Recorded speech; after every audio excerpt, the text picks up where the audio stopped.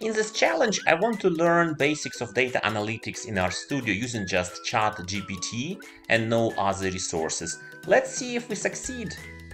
So this is our challenge to learn basic data analytics in RStudio using just ChatGPT, and this is day 1.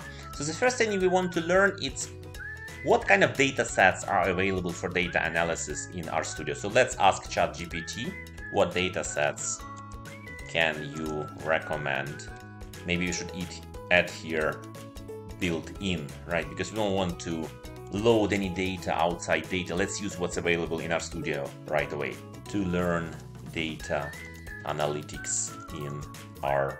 So we get a number of suggestions, like iris datasets, empty cars, Titanic dataset, click weight dataset, actually quite many, right? Some tooth growth dataset, and you see that ChatGPT has created for us a new conversation here, right? So we will be working in the same conversation over the entire challenge, right? So it will be convenient because ChatGPT will remember previous questions. So let's rename it.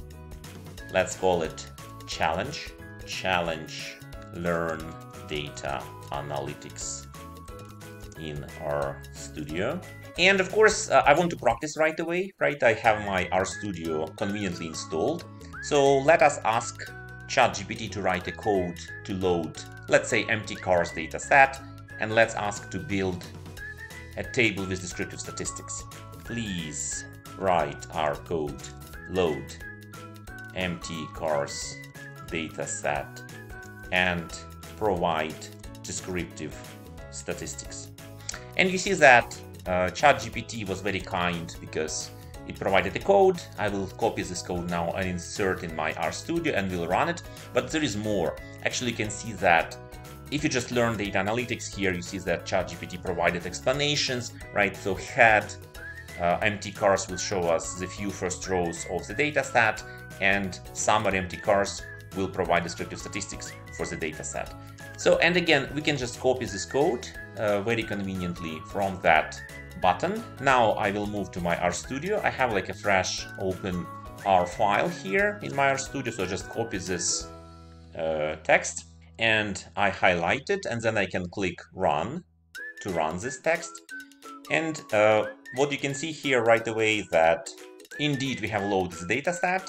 You can observe head of the data set, which shows us the first 6 cars and also some included variables into that data set. You can see that there are only 32 observations, right? So it's not quite large for real analysis, right? But at least we can start with something. And there are 11 variables here. And we can also see that ChatGPT recommended summary empty cars. And we can see information about miles per gallon and other included variables. Now we can back to ChatGPT and ask actually how to get information about empty cars dataset in R. Because obviously these names are not sufficient. We can guess that MPG is like miles per gallon, but it's not clear what other names stand for. And here again we can quickly learn what's included. And what ChatGPT suggests, it's about the structure of the dataset, column names, and dimensions. But I'll check that. But let me also ask if I can get maybe some labels. How about labels of variables? Because you want to know what they mean. And you see that it very conveniently provides for us the names of the variables, like gross horsepower, or displacement, or weight, or transmission, or so on. So let's try now this additional piece of code. Again, coming back to RStudio, in principle I don't have to load the dataset again.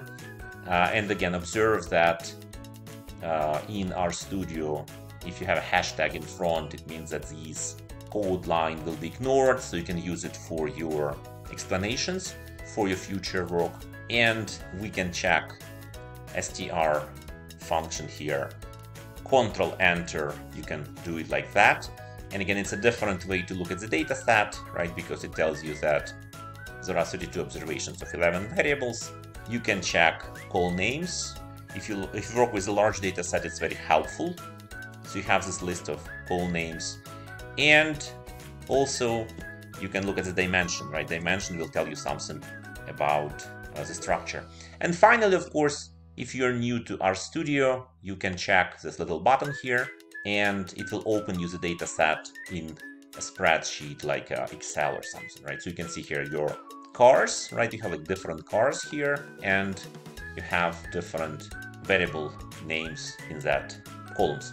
So far so good. So it's the end of day 1 of a challenge to learn data analytics in R using ChatGPT only, and see you tomorrow.